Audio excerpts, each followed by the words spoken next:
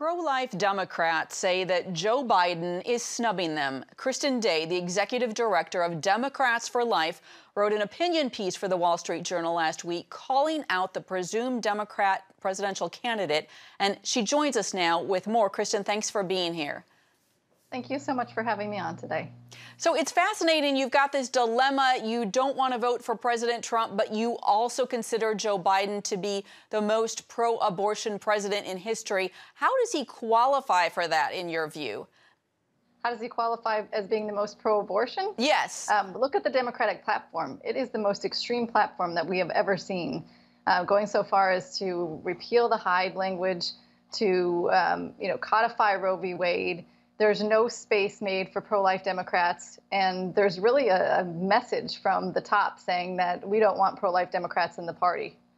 It's really interesting. I remember I was at the Democratic National Convention in Denver in 2008, and there was a lot of centrist conversation then, if you will. But in the Wall Street Journal piece, you're saying that you've been unable to access the party, and specifically, we're not able to testify to the platform committee. What is going on in your party?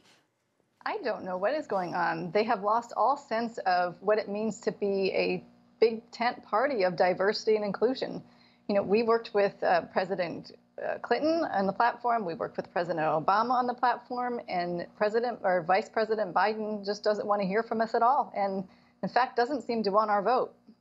So next week, of course, is the Democratic National Convention. What are you hoping for next week? So we are going to be there in Milwaukee. We're having a town hall, virtual town hall on Monday. And I tell you, I have never seen a more motivated group of people than the pro-life Democrats right now. They're really frustrated with the party. They are frustrated with Vice President Biden, and a lot of them are thinking about staying home and not voting at all. Oh, wow. So you write that roughly 1 in 3 Democrats consider themselves pro-life, according to Gallup. What do you see these people doing this fall? You mentioned that some of them might stay at home. What are the conversations like right now? Right. You know, a lot of them look at the Democratic platform and say, how can we vote for this person? And the fact that Joe Biden has not made 1 ounce of effort. You know, the pro-life Democrats are not asking for much. We say we want a place in the party for us. And right now there is no space. He's making no effort to try to get our vote. He's making no movement to moderate even just a tiny bit on abortion. In fact, he's going the other direction. So I think a lot of people are going to stay home. They don't want to go vote for President Trump, but they may not come out for Biden in the fall. Is there any issue that you see there being some wiggle room that might be an inroad for you when it comes to abortion, an area where you can agree with the Democratic Party or come together in some way?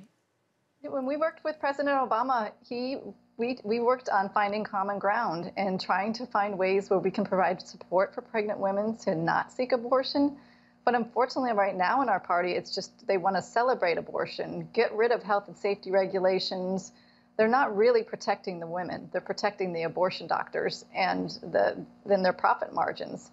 So, you know, the party needs to come back and look at what safe, legal, and rare that Bill Clinton talked about, and trying to reduce abortion that President Obama talked about. We're just not even close right now. All right, Kristen Day, appreciate your insights. Thanks for your time. Thank you.